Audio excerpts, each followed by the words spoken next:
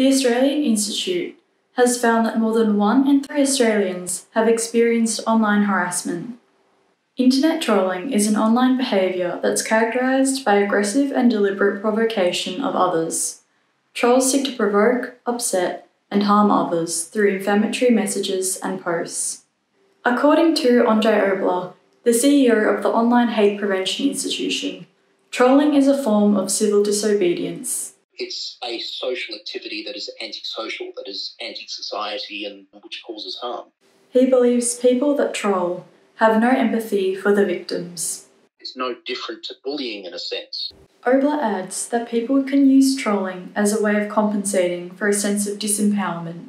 It's people that may not have much influence in society at large, may not have much power, may feel that life is against them and they're just being pushed around by the winds of fate.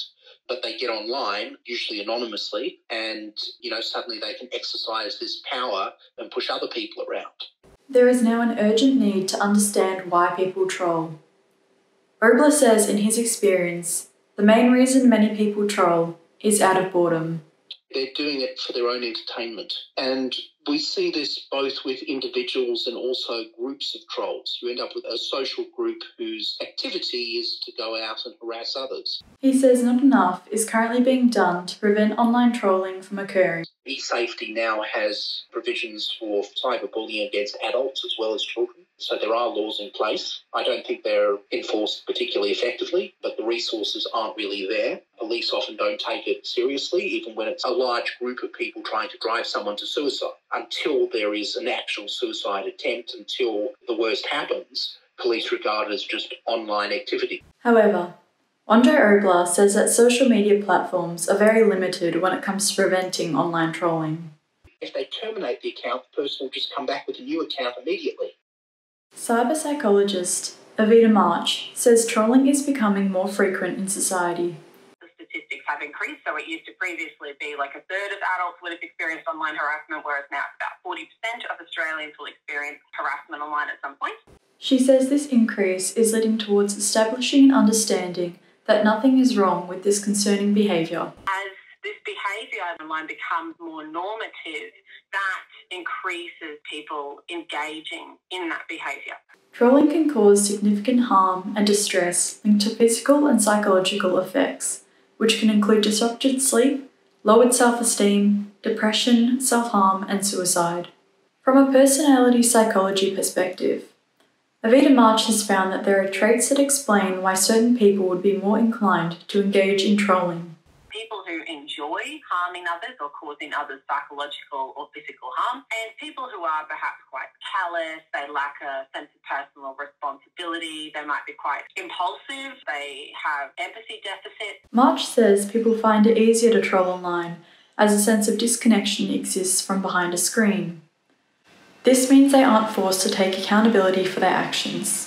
Visual anonymity seems to allow them to act on behaviour that they might previously have been inhibited in person.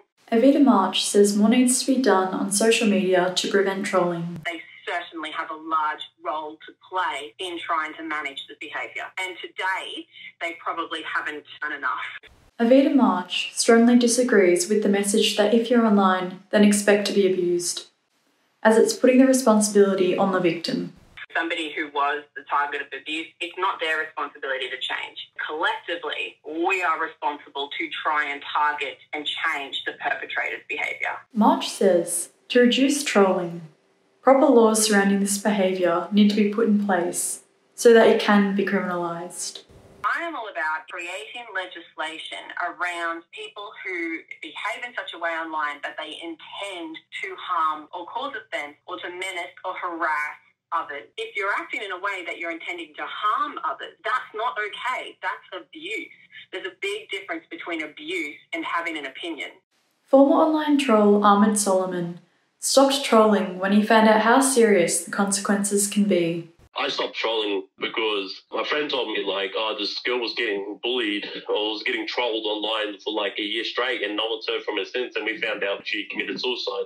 Research from the Australian Institute in 2019 estimates that online harassment and cyber hate costs $3.7 billion in health costs and loss of income.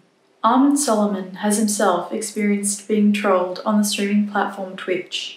I was streaming a game called Apex, and I was in a tournament, and I had thousands of people watching it. And there's one person came in which was known for trolling, and he said to me he was in my game, and I said, oh, okay, we'll meet up at whatever, and we'll have a 1v1, which we'll verse each other. And I got there, and there was 20 people there, and they just jumped me in the game. I was trolled like that, but I had people come in there and post photos of me being really overweight or me being really skinny, like the size of a needle. Evita March says victims of trolling need to emphasise their sense of control online. If you do also experience it, don't feel that you just have to be this helpless target. Block them, report them, don't accept behaviour that's not acceptable. Andre Oboler agrees and says action needs to be taken.